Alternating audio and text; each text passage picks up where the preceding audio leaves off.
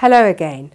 I trust that you now understand that the functional requirements specified in a project brief can never be the full set of requirements. Indeed, there are always requirements that only become clear as different design options are explored.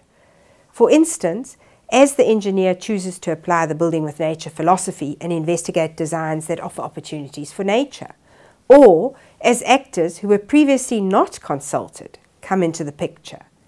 They bring with them new and different perspectives. And so the functional requirements change. In the next knowledge clip, you will learn that societal values can also change over time.